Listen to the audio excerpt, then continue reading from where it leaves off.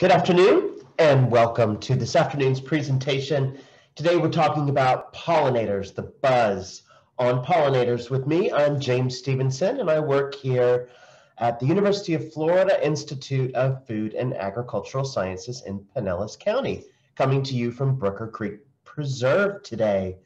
The pollinators, everyone's talking about the pollinators. Who can resist the charm of a bee butt covered in pollen, disappearing into a beautiful flower? We're going to go a little bit deeper than that today and talk about just what pollination is to start with. Let's put the cart where it belongs.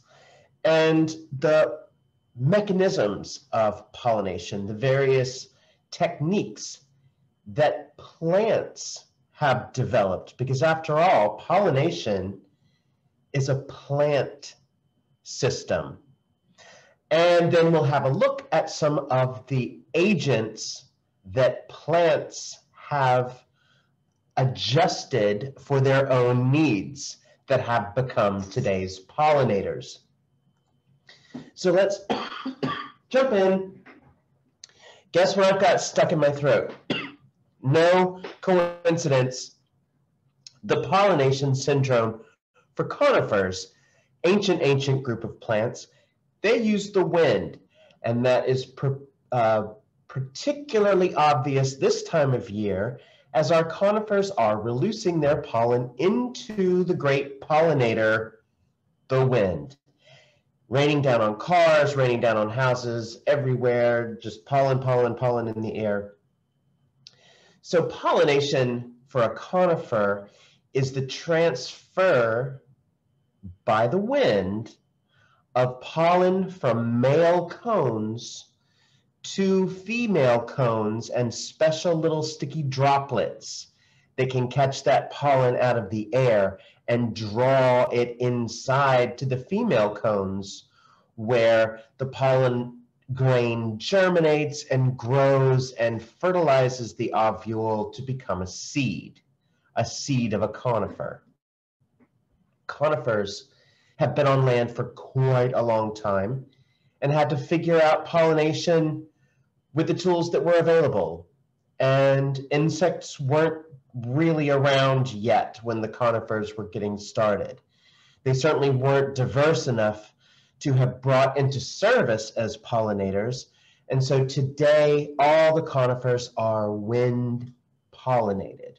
But for the flowering plants that came along much later, we get the more typical pollination syndrome. And for flowering plants, pollination means the transfer of that pollen substance from the anther, which are these objects around here, the anthers, the transfer of pollen from their site of origin, the anthers, onto the stigma, that little spot right on the top of that stalk there, onto the stigma of another plant.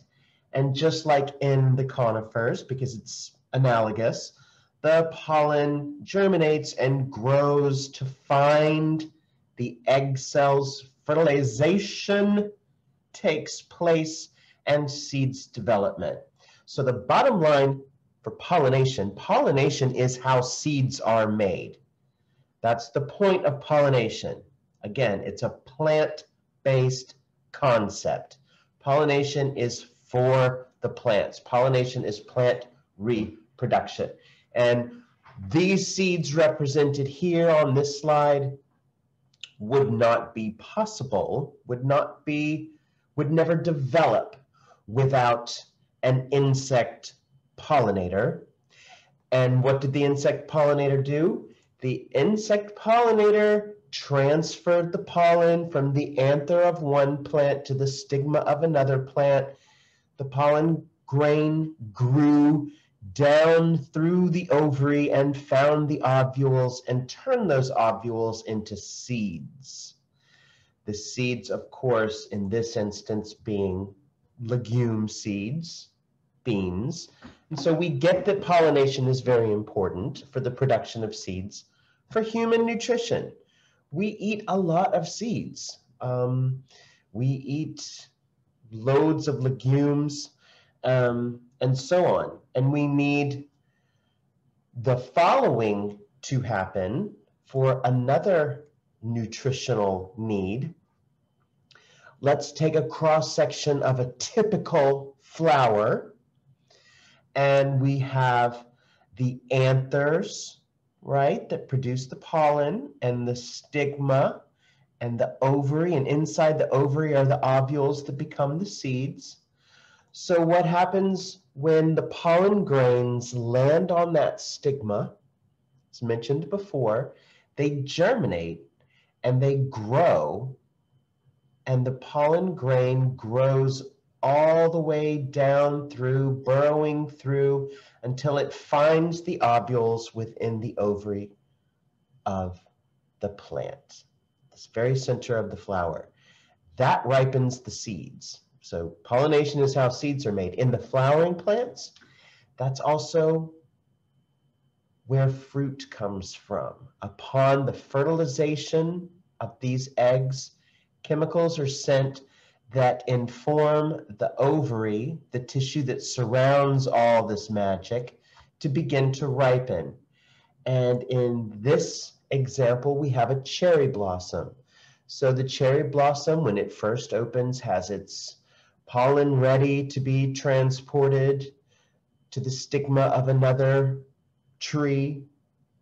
Usually the pollen isn't ripe on the same plant when the stigma is receptive to prevent self-pollination.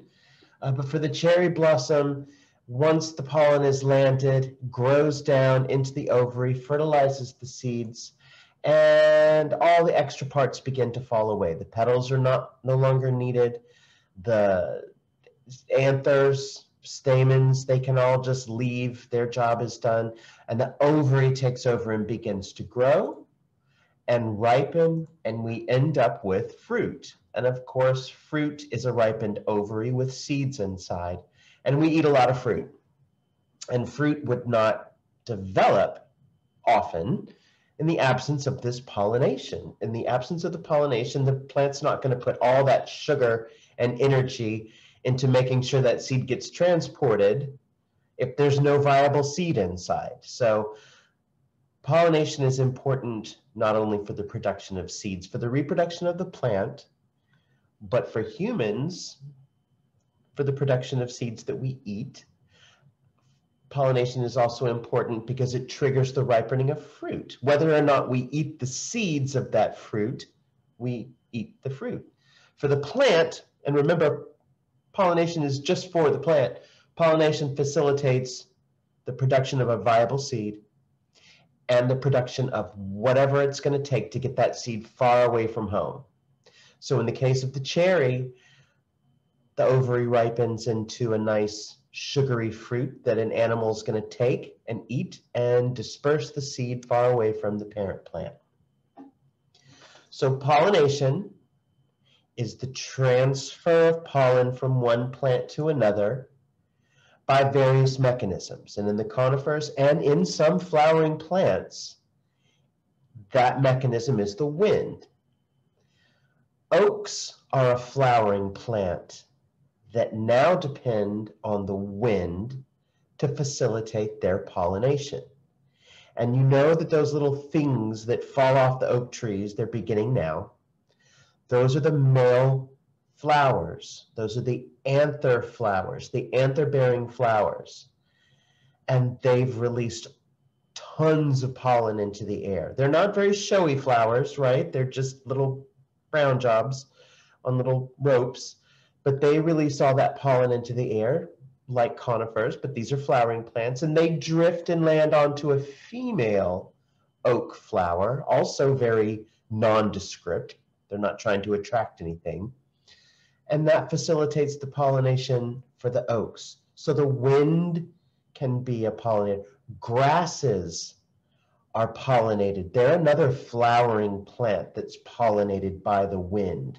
And we don't think of grasses as flowering plants because they don't produce showy flowers, because they're not trying to attract insects. they're not even trying to attract the wind, because of course they can't. But wind pollinated plants, being the conifers and certain flowering plants, they just put little flowers out there and produce a lot of things. Pollen transfer is classically facilitated by insects. And insects have been around for a lot longer than the flowering plants. So insects were very well established when the flowering plants finally came around. And the flowering plants made a union, made a pact almost with the insects, and pollination syndromes became much, much more specialized in the presence of insects. And you'll notice here that this plant is being visited by a group of insects that might not always be associated with pollination, with beetles. And it turns out that beetles were among the first of the pollinators. And some of the very first flowering plants used the labor of beetles and provided rewards to the beetles that were present at the time to help facilitate the pollination. There are some very, very, very, they're not primitive, they're just lineage, ancient lineage flowering plants that are still around today that are found in the fossil record. The water lilies represent plants that were among the very first of the flowering plants. The magnolias are another ancient group that represent ancient lineages of flowering plants. And they are still kind of beetle designed. Lots of extra petals, lots of thick parts that can be chewed and scrambled on and clawed and all these other things. Clumsy beetles can mess around in the water lily flowers and the magnolia flowers. They're kind of designed for coping with having beetles involved in the mix. Other mechanisms of pollen transfer can include birds. And of course, birds are arriving on the scene much, much later. So flowers had been around for a long, long, long time before there were reptiles and eventually dinosaurs, the living dinosaurs today being birds being flying organisms, plants taking advantage of that and putting the birds into the service of the transfer of pollen. And you can see this little species of hummingbird has been pressed into service as a pollinator. The shape of the flowers that this bird evolved alongside provided that the pollen landed right on their forehead so that they would be transferred to another flower of the same species. And finally, mammals can even be the agents of pollination. Again, plants want to get their pollen from one place to another place. The best way to do that is through the air. There aren't that many mammals that fly, bats, of course, being the only ones, but plants being just as creative as they can possibly be, pressed the mammals as well into pollination syndromes. And here we have a bat, again, unwittingly picking up and transferring the pollen from one plant to another. But the classic pollinators, of course, and the ones that are always most often associated with the whole pollination syndrome would be the insects. And among the insects, of course, the bees. We love the bees. And here is a collection of some of our native bees, the emerald bees, leafcutter bees, bumblebees, one of the chytrid bees. But this isn't a bee. Can anyone tell what that is? Can anyone tell? Love bugs. That's another group that's very, very good at pollination, are the flies. And love bugs are a type of fly. But what's in it for the insect? You have to know. You must know what's in it for the insect. Why go from flower to flower? No reason for an insect to have any concern whatsoever about the production of a viable seed. That's nothing to do with the insect. The insect could care less if this plant reproduces successfully or not.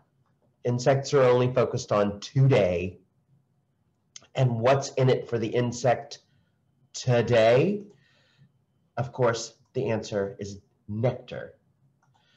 And the reward that plants create, produce, synthesize is nectar.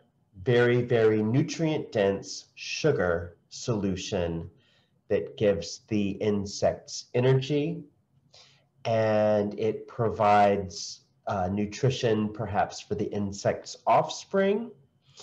And also certain groups of insects will steal and eat the pollen of plants.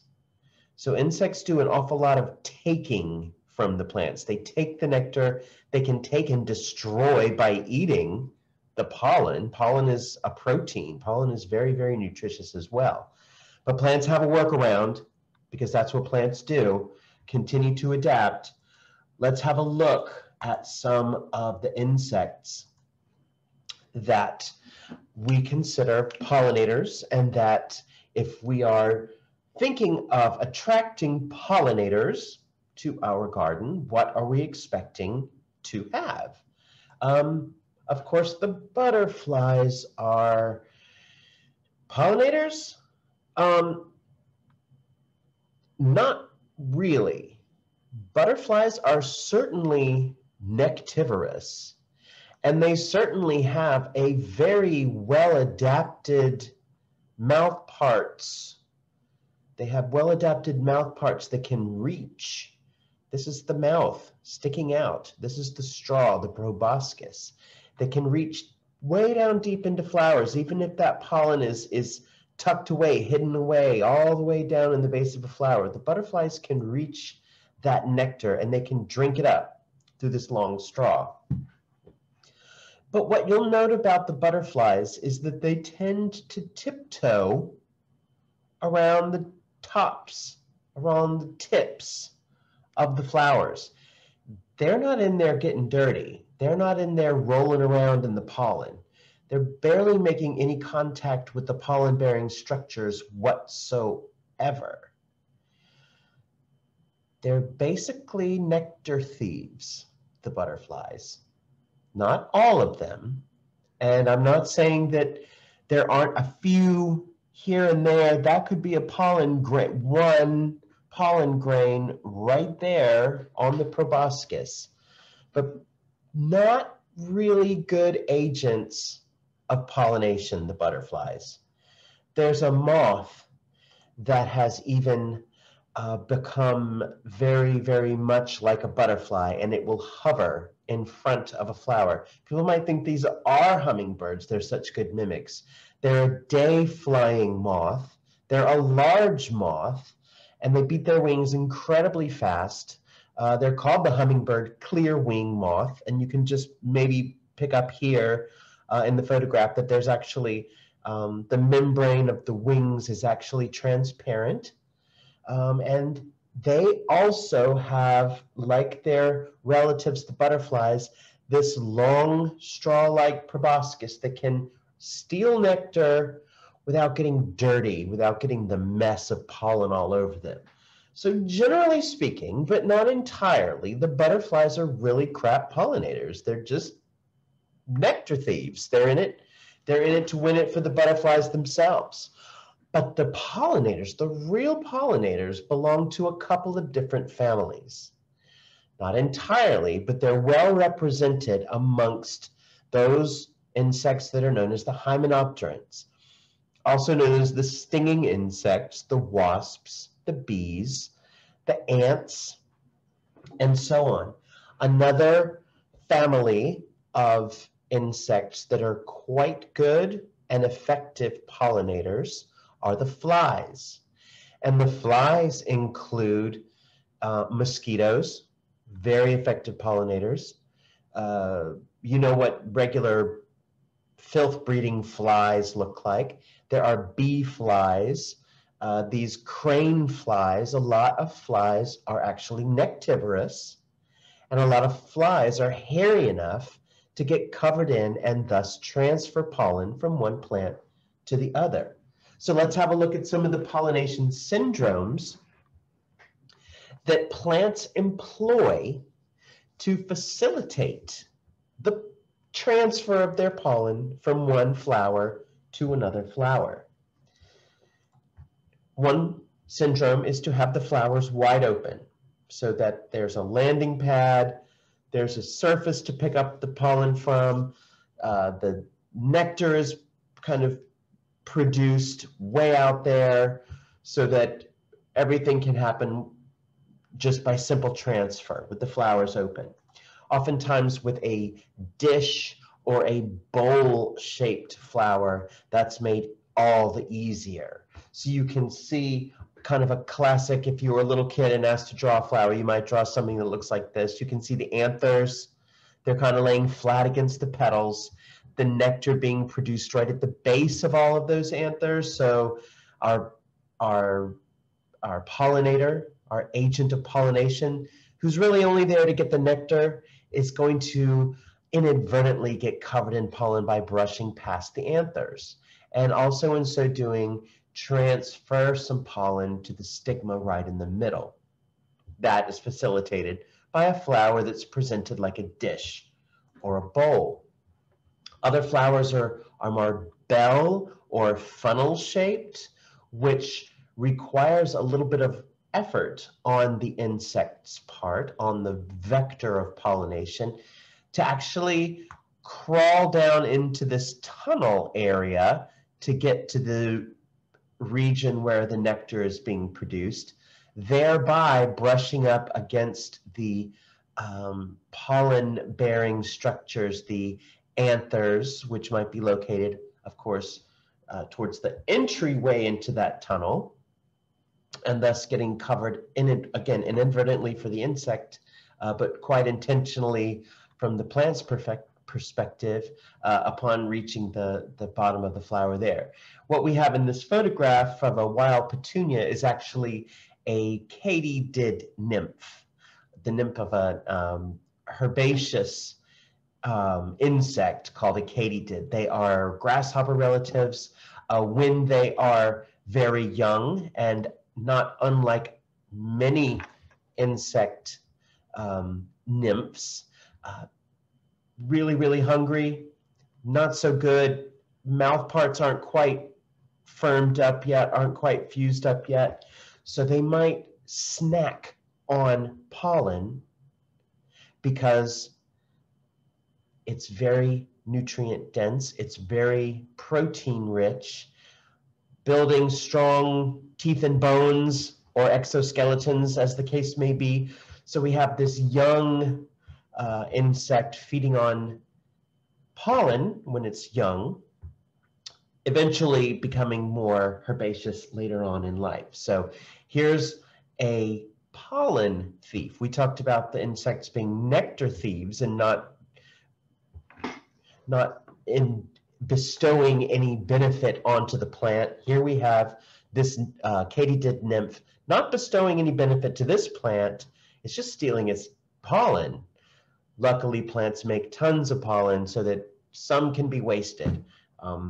Thus, another syndrome is having these brush-shaped flowers so that there's no question if any insect were to try and visit these little, see the little red petals down here? They're just tiny little reduced petals, and the nectar is produced in this tube, this red-colored tube down here. But to get to any of this business, you got to pass by this brush of pollen. So very obvious that anything that comes close to this flower is going to get covered in pollen. This is seen also in the mimosa, where the actual the petals are wildly reduced at the base of these crazy filaments. So there's about, I don't know, 100 flowers, and all they are these stamens sticking up, ready to brush pollen onto anything that wants to come along and try and take some nectar from the flowers that are nestled down inside that powder puff.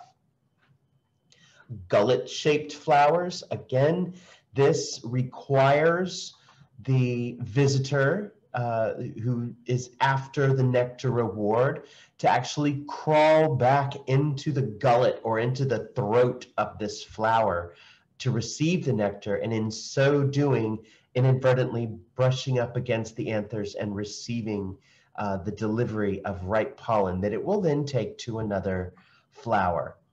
It might be interesting to note here, if you haven't heard, it is believed, understood, that insects can perceive through their special bug vision colors in the infrared, and can pick up patterns, colors that might not be seen by humans, but are apparent in the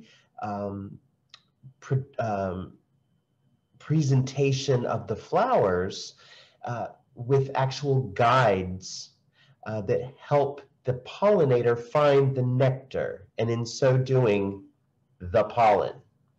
So here you can actually see these little lines might be reminiscent of, or might be associated with, some tissues to help the pollinator find the nectar. The plant's gone through all this trouble because it wants the pollinator to find the pollen. Tube-shaped flowers, of course, are very good at hiding nectar way down in the bottom of the tubes, way down here, so that whatever the pollinator has to stick its face, proboscis, whatever it has, way down into the flower, therefore being covered in either loose pollen, or in the case of the orchids, like this one here, one of the red lady tresses orchids. Orchids actually place all their pollen in one parcel right onto the face of their pollinator. The orchids have something called pollinia, which are all of the ripened pollen in one basket, and it puts it right on the head of whatever has come to visit the flower. And when that animal retreats and goes off to the next orchid of the same species, it is dropped off. So they're just like the little insect UPS, picking up a parcel from one place and dropping it off somewhere else. Facilitated in this case through these tubular flowers. Not unique to orchids, but tubular flowers work the same way. Physically having to prise open the flowers to get to the nectar is another syndrome, is another technique that plants have adapted to ensure that they're not producing nectar for nothing. You got to work for it. And in so working, you're going to get covered in the pollen. This is an iris inflorescence. Iris, generally speaking, have these 3 flowers. 1, 2, and 3. We're looking face on to one of the iris flowers on the tip of a stalk. And you can see again those guidelines that are indicating that there might and probably is a nectar reward, but you have to go through these petals, which are folded down over the top of this landing petal, lift them up, get in there, try and find the nectar inside, and in so doing get covered in that pollen. So that's the iris. Another group of flowering plants, the legumes. We met some legumes earlier. Legumes also have, the pea flowers also have that mechanism where the flowers have to physically be open. You have to open the door to these flowers to get inside, to get the nectar reward. And in so doing, you're opening the door to being covered with pollen. So this is the little milk pea, and the butterfly pea is the same way. Again, with the nectar guides, the insect or other organism is going to use those guides to find the nectar that's produced under here in this boat-shaped fusion of petals here. It's got to work all the way through there and open up all these parts. One of those secret doors is going to have the pollen in it, and it's going to cover whatever's visiting with the pollen. So all this might seem kind of haphazard.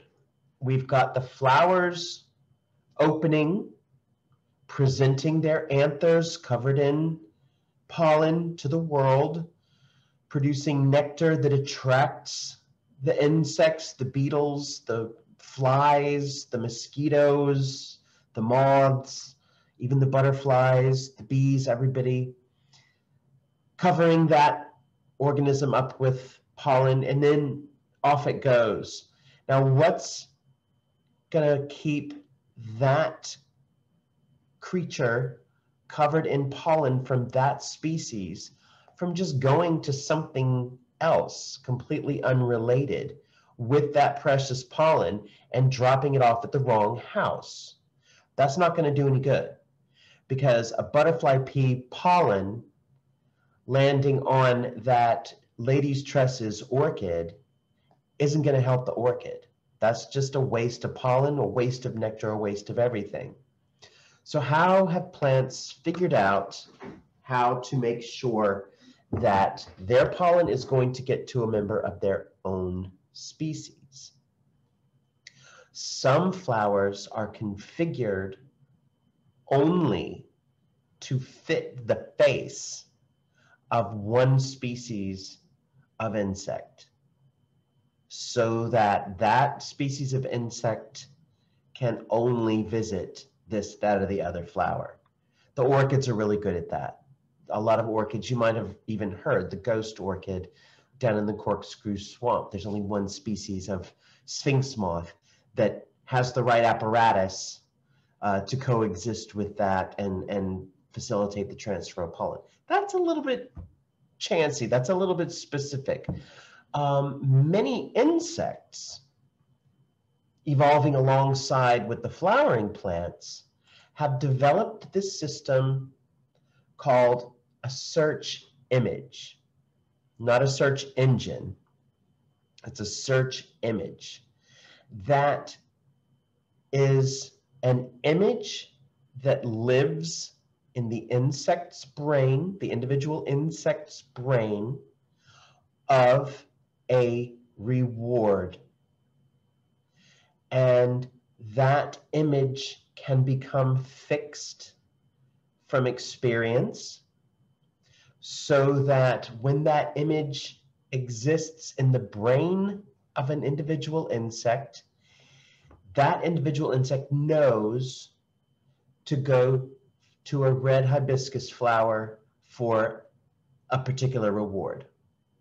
So that if it sees another red hibiscus flower, it knows, because it remembers, it's got a search image, that if it goes to a red hibiscus flower, it knows exactly what kind of reward it's going to get.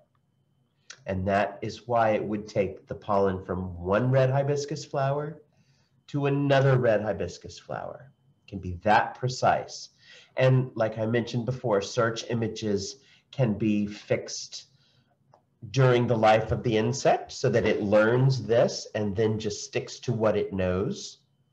But some insects are born with that search image already implanted, so that once an insect develops into an adult and develops its wings and takes flight, it's already looking for a particular species of plant, flower, to collect a known reward from. I use the comparison: if you're driving around in a strange town where you've never been before, you have a search image in your head already. You already do. No, I'm not, this isn't a maybe, this is a definitely. You have a search image in your head. And if you're driving around in a place where you've never been before and you're hungry, your search image is going to help you know exactly what reward you're going to get for this much money and what it's going to taste like. You have a search image of the green circle with the mermaid lady in it. You know you're going to get a cup of burnt coffee for $3. And if that's what you want, you're going to see that red circle with the mermaid lady in it. You know that that's where you go to get the burnt coffee for $3. You see the yellow M, you know that for $1, you're going to get a hamburger and fries and a drink and what it's going to taste like. So anyway, that's the whole concept of search image. It's implanted in the brain, and it's how these plants can count on getting their pollen from one plant to another. So let's look at the relationship between some plants and pollinators.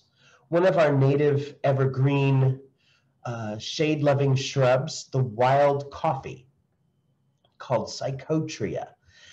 It's related to real coffee, in fact, but it doesn't produce the coffee bean. It does produce a fruit with a seed inside, but humans have failed to produce the fruit on a scale. The fruit production isn't really scalable. The reward for eating or drinking the chemical constituents of the fruit of wild coffee hasn't really been recommended. It's called Psychotria for a reason, but it is beloved of the honeybees. It provides the nectar. The honeybees are perfectly capable of transferring the pollen from one wild coffee to another wild coffee. Honeybees are not native. They are pollinators, yes, but they are not native. But this is an example of a native Florida plant that evolved in the absence of the European honeybee, but the European honeybee can facilitate its pollination. The wild coffee isn't so specific. It'll take any comers. So here comes the European honeybee. Wild coffee's got this one. It can use the European honeybee in addition to the native pollinators to get the job done. But the European honeybee has been domesticated by humans. And humans now can use a pollinator for the production of honey. Of course, the European honeybee isn't making honey for us. It's not for our benefit, it's for the bees' benefit. But being domesticated, humans can provide the bees with whatever they need, blah-de-blah-de-blah. And humans can also rely on the bees for pollination of non-native species. So European honeybees can be kept in these boxes and moved into orchards of non-native trees. When those non-native trees are flowering, doing their normal thing, presenting their pollen, producing their nectar, humans can introduce this imported species, the European honeybee, into the orchards, release the bees. The bees are going to go about their thing, collecting nectar and collecting that protein-rich pollen. But some of the pollen is going to get transferred from plant to plant. And does anyone know what this is? It's an orange blossom. So again, humans are going to want these flowers to be pollinated so that the fruit will grow. We don't really care that much about the seeds of the orange. What we care about is the ripening fruit. That fruit's not going to ripen if the flowers aren't pollinated. So that's why we've got this nice little non-native tango going on in the orchard groves. And of course, a secondary benefit of keeping these bees not only because they can facilitate the pollination of the non-native oranges as a crop, but we can also harvest their honey as well. But we have plenty of native bees. We have plenty, we have a plethora, we have just about all the native pollinators that we need for our native plants. Everybody's very well adapted to one another. Let's look at some of our native bees to start with. Bees are almost pre-adapted to be excellent pollinators. As we mentioned, some bees collect the pollen intentionally because it is a very protein-rich food that they can feed to their offspring or even eat themselves. Some bees actually have modifications to the hairs on their exoskeleton that collects the pollen on purpose. This is one of the leaf cutter bees, and the pollen gets caught in this pollen basket on the underside of the abdomen. When we see the leafcutter bees flying around out here at Brooker Creek Preserve, we call them the diaper bees because they have these big bulging bottoms full of pollen, sagging with pollen. So they got a full diaper, as it were. But you'll notice that this bee is also covered otherwise in lots and lots of hair. That's gonna get some extra pollen stuck here and there. So when it visits another flower, that pollen is going to obviously be transferred. The leafcutter bees are so named because they make these very symmetrical chops out of the edges of plants, and they use that to line their nest burrows, where they then feed some of the pollen to their offspring that then emerge as adults. The halictid bees are tiny, tiny, tiny little bees. They're like the sweat bees. Again, modified to collect pollen. You can see on the hind legs, there's a lot of pollen being collected in these hairs here, but also on the forearms, on the underside of the thorax, and even on the abdomen. Although this sweat bee is collecting pollen on purpose, it's also accidentally picking quite a lot up and transferring it from one flower to the other. Another is the sweat bees, of course, is this beautiful emerald bees. You can see this one is a little bit more tidy in its pollen capture. It's got them in much more discrete bundles at the base or the midsection of these joints on the leg. And again, you can see in this case, that same metallic bee, its larva is living inside this tube where the bee has placed all this pollen bread that it has made from the little pollen bundles. So transferring the pollen, but also stealing some, but thankfully there's enough for everyone. The carpenter bees are very, very big. They look very much like bumblebees, and they're certainly related to bumblebees. They're almost solitary like the bumblebees, but they have these great big massive heads. They have these massive heads because they need the musculature to drive their jaws, to make their jaws strong enough to chew through wood, thus the name carpenter, where they make long tunnels lined with leaves and detritus and pollen bread for their offspring. But being bumbly, like the true bumblebees, they're also very hairy and covered in these hairs that can facilitate that pollen transfer, not only collection, but transfer from one species to another. I did mention earlier the flies are quite important pollinators. Some flies are actually bee mimics. So they look like bees. This one's pretty convincing. It might be news to you that what you're looking at here is a fly and not a bee, belonging to a completely different group of insects.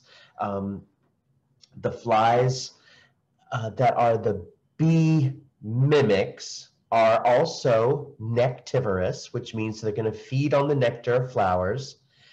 Being bee mimics, they're going to be covered in hairs. That helps with the disguise, but it also helps with pollen transfer. So what's good for the fly is also good for the plant, right? Because here comes an organism that's going to inadvertently pick up the pollen and fly off with it. Another one of the flower flies, or the hover flies, these can be quite loud, very, very buzzy, and they will hang absolutely still in midair.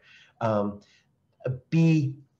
of the bee flies, you can tell the difference between the bee flies or the bee mimics and true bees by their face. You just kind of learn what a fly face looks like. Bees have much more linear eyes. They're cooler looking. I don't know, that's just weird. Anyway, the flies have eyes that almost touch one another. Very, very dependent on sight for navigation. So you can see the two gigantic eyes here of this flower fly. So those are some of the groups of insects that are involved in pollination. Best for the plant.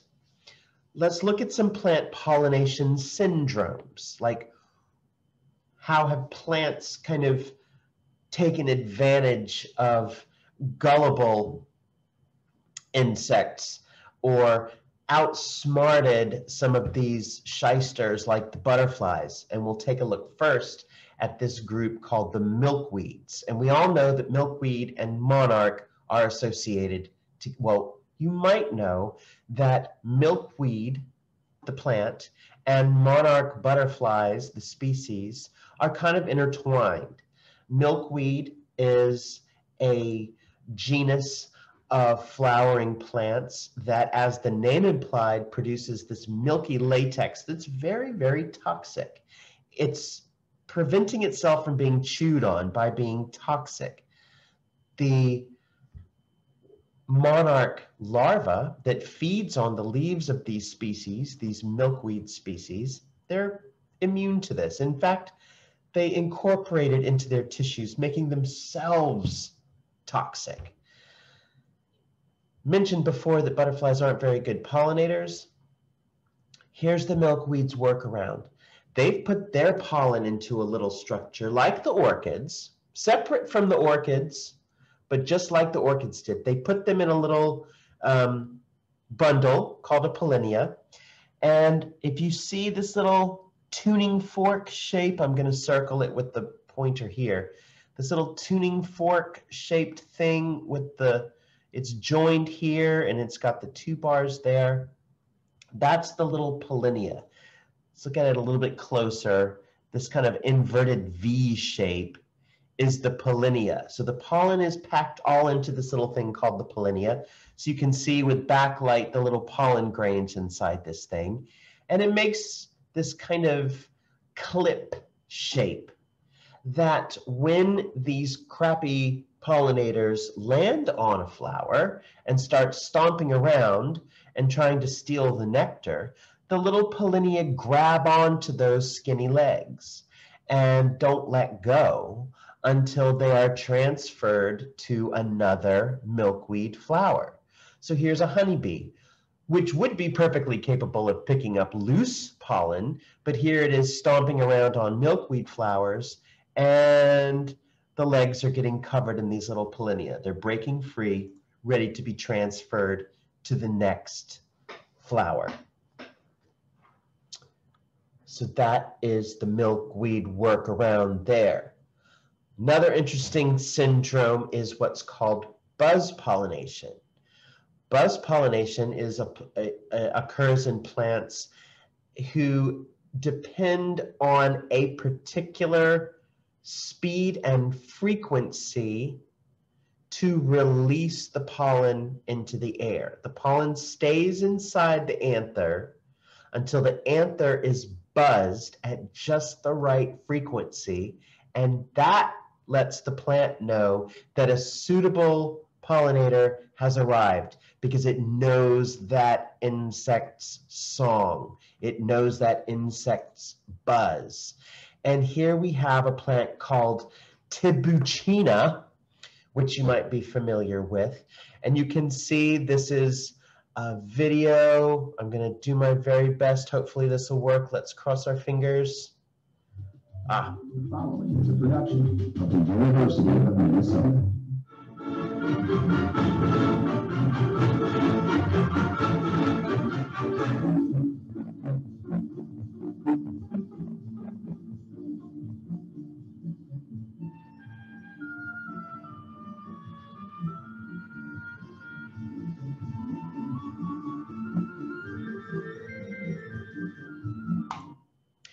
So you could see the bumblebee arriving, and through its wing beats, it was vibrating at just the right frequency for this plant, this Tibucina, to release the pollen out of the pores in the front.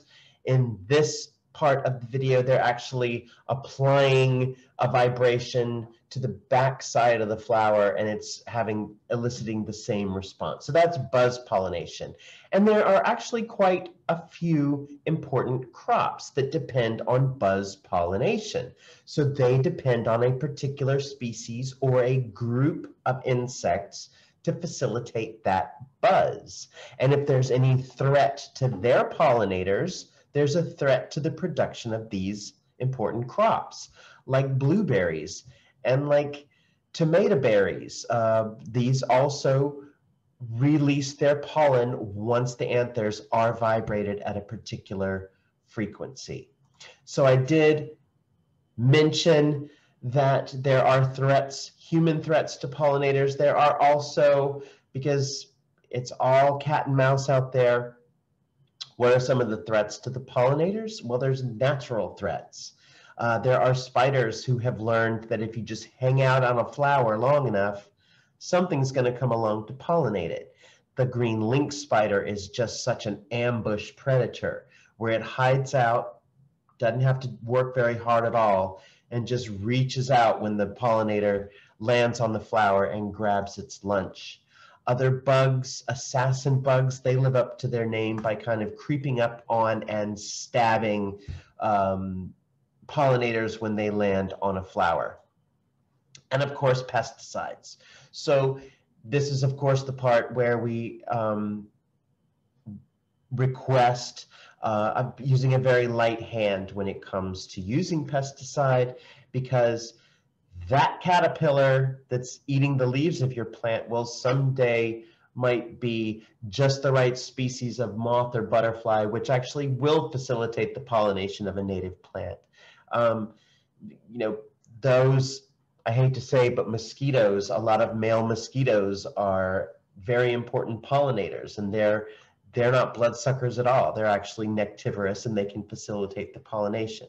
So just having a light hand and accepting a little bit when it comes to insect load in your garden. So just from one, probably arguably the cutest of the pollinating species, one of our native bumblebees, just wanted to say thanks for joining us today. A little bit about pollination syndromes, hopefully opening the door a little bit wider on just what pollination means and what the different players and adaptations that are involved. I'd love to entertain some questions now, but first, as you're thinking up your questions, Julia's going to launch a really quick poll. We always love to have your feedback. We're always looking for new ideas for new programs, and just to get a feel for how everyone is doing that has tuned in today. So we'll just give it about a minute. I'm going to mute and take a drink of water while y'all are doing that. Really appreciate your feedback.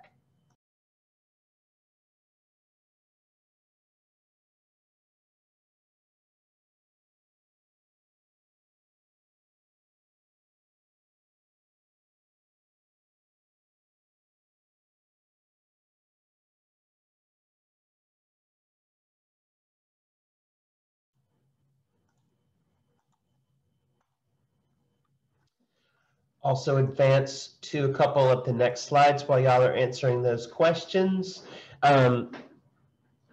Our presentations are recorded and they live on our YouTube channel.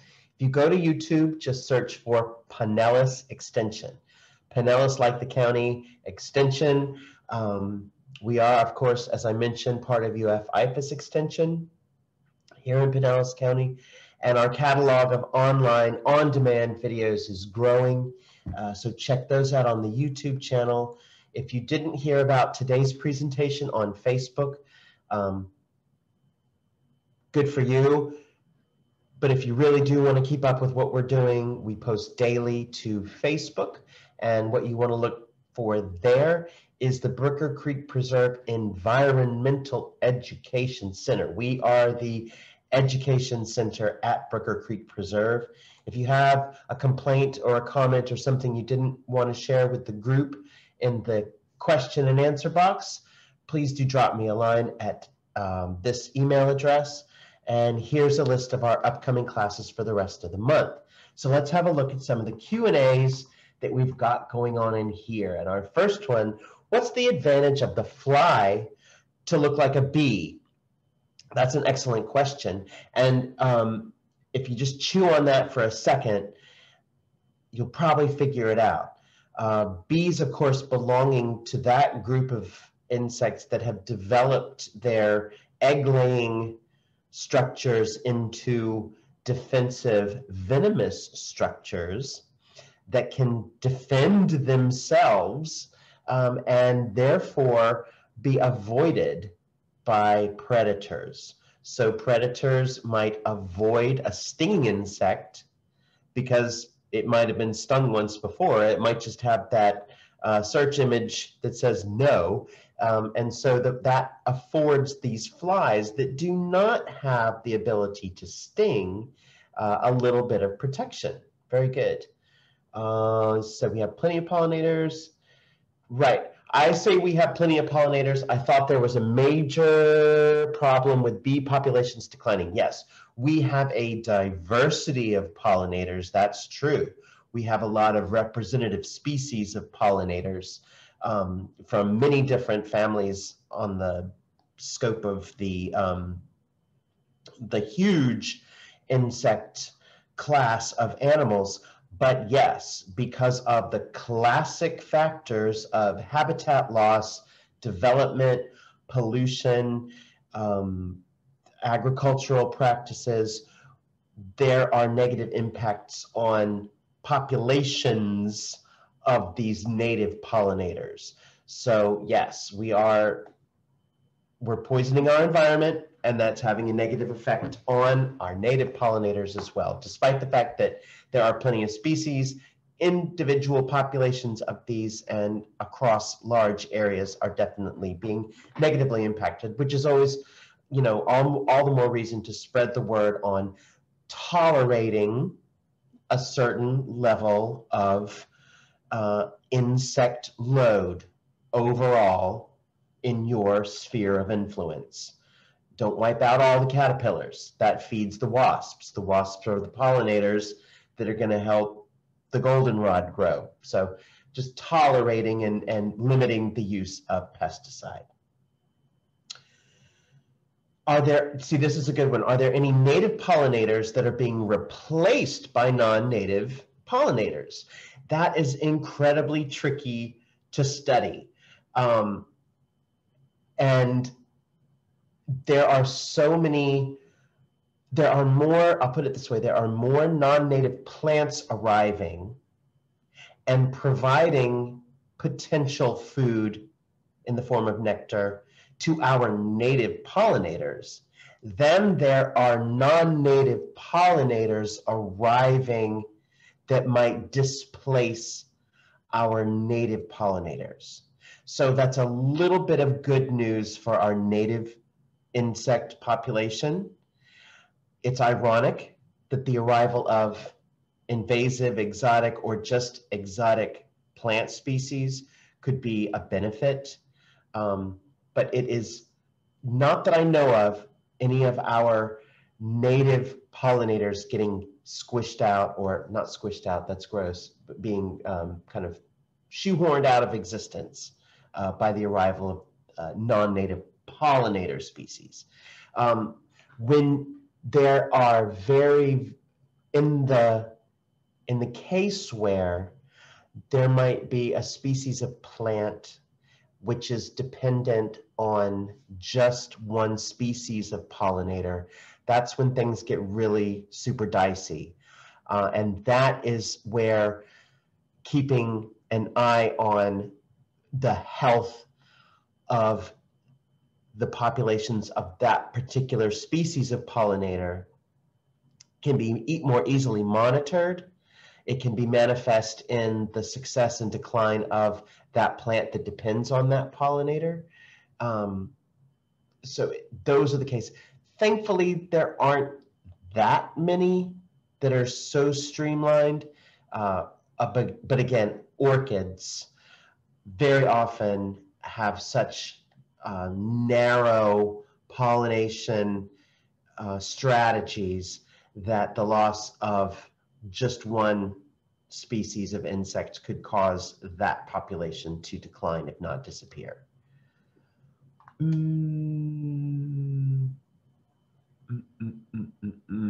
So the question is about, there's a plant, a shrub called Walter's viburnum is currently flowering. What are the pollinators? I do not see the plant attracting bugs I can visualize. That's an excellent question. Walter's viburnum produces hundreds, thousands of tiny little tubular flowers. They're kind of a flattened tube, but they all drop off like a little flower-shaped donut. They're white.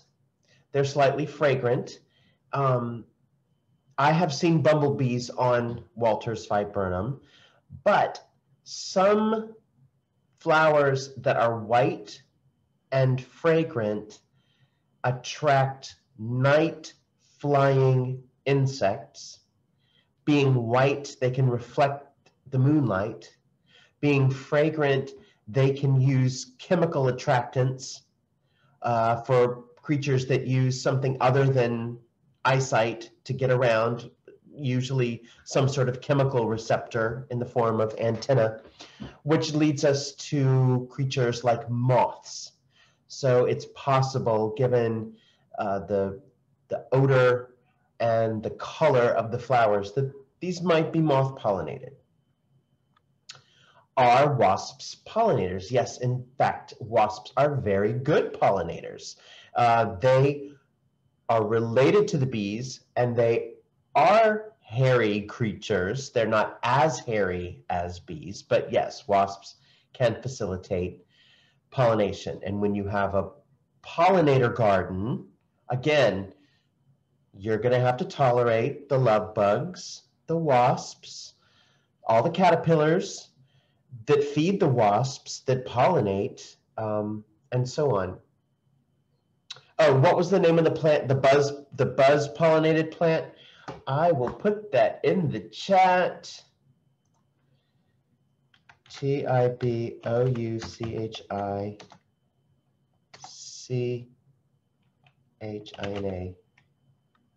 It's a weird one. So I put in the chat the answer to the question, the name of that buzz pollinated flower. It's Tipicina. Must have plants for pollinators in Pinellas County. What are some must-have plants for pollinators in Pinellas County? It's a tongue twister. Oh, must have. That's tough.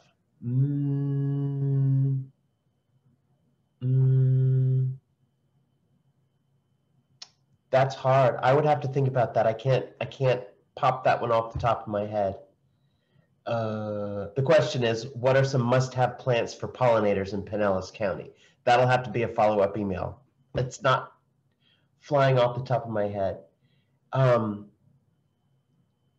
You know what gets some really cool? I would have horse mint. If I had a garden, I would have horse mint. Horse mint gets the coolest stuff. Like if you want to study wasps, plant some horse mint. You get some really neat stuff there. Can the same insect pollinate numerous flowers? Wait, come back. Can the same insect pollinate numerous flowers on the same plant, or does it need to land on another plant? Thanks. Perfect question. Left something out of today's presentation. I hope there's plenty of y'all sticking around still. How do plants keep from pollinating themselves? That's not a great idea, pollinating yourself. It's akin to inbreeding. In fact, it is the definition of inbreeding. The goal of sexual reproduction is outbreeding. And so how can an insect visit all over the place and not pollinate flowers on the same plant? The workaround that plants have devised there is very often time, T-I-M-E, a temporal separation between reproductive parts so that the nectar is available when one or the other of the parts are ripe. So if the pollen is ripe, the stigma is turned off so that the pollen from one flower cannot land on, or if it does land on, it's not going to do anything to the stigma of the same flower or the same plant itself, so that a plant cannot pollinate itself. So yes, the same insect can go from flower to flower to flower on the same plant, but 9 times out of 10, it is not going to the pollen that it may inadvertently transfer is not going to grow and self-pollinate that plant. Gosh, I hope that makes sense. I rarely see European honeybees in the winter in Pasco County. Are they moved to other locations during the season? Pasco County north, a little bit colder. We do have wild populations of the European honeybee. They have escaped from cultivation. They have established, they have the ability to overwinter in hollows of trees. The colony numbers based on environmental factors are going to match the availability of food. So the queen's going to live all winter long, and only enough workers are going to stick around that can survive the availability of food. Everybody else just gets to die. You're out. You're gone. That's why European honeybees produce honey to begin with, to survive an entire winter season with just enough workers to keep the queen alive and to keep the hive clean and to keep the young fed during the winter season so that it can all start again.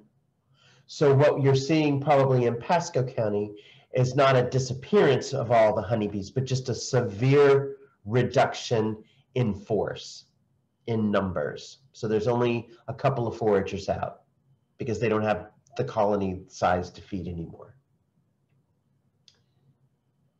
Can pollen-heavy plants be used as a distraction for pollinators? I don't know. Really, can pollen-heavy plants be used as a distraction? I'm not sure how to answer. I apologize that I cannot answer. Can pollen-heavy plants be used as a distraction for pollinators? I don't know. If anyone wanted to weigh in, that'd be great.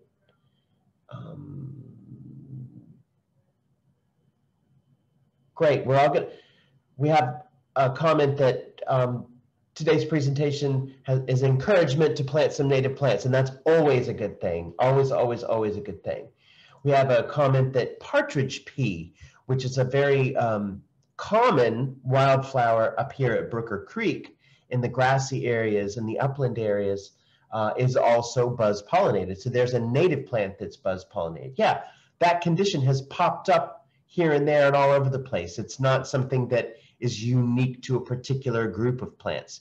Tomatoes are not related to blueberries, are not related at all to partridge peas, but they've all derived this condition of only releasing their pollen when they hit that perfect frequency.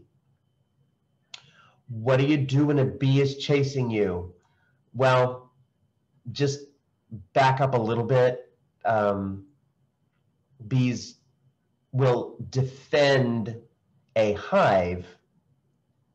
So you're obviously, if there's bees after you, you're too close to the hive. But if a bee is just doing its job, visiting flowers, it could care less about you. So you're actually quite safe observing bees, but stay away from their nest. They don't like that. They don't like it. They don't like their hive. Saw palmettos. We have a comment that saw palmettos are famous in my Pinellas County yard for paper wasp pollinators. At Brooker, they are covered in love bugs. We get the love bug pollinators, or at least the love bug nectar thieves up here in Pinellas County. So yeah, take a look. We're just at the beginning of spring now. The flowers are going to start reappearing as soon as the wind pollinated stuff is done. Start checking out just who's visiting what flowers, and you'll be amazed at the variety, the diversity, and the sheer numbers of insects that are taking advantage of that nectar production, and the plants that are taking advantage of these kind of gullible insect servants, as it were. So thanks for your questions. We're going to leave it there. We've gone a little bit over time. Julia's done a fantastic job keeping you updated with some information in the chat. Thanks for joining us. Here are the dates for the upcoming classes for the rest of the month. All of these 2 o'clock on Wednesdays. Sign up just like you did today. We'll next week be looking at kitchen botany, followed by spice science, botanical science for beginners, and then the good stuff, an introduction to plant identification. Leading on to next month in April, we'll be teaching advanced plant identification. We'll send the link out. Actually, we will put the link on our Facebook page once registration is open. So looking forward to seeing you in the rest of the month, and thanks for joining us today. I'll let you get back to this cold gray day and enjoy it. Thank you.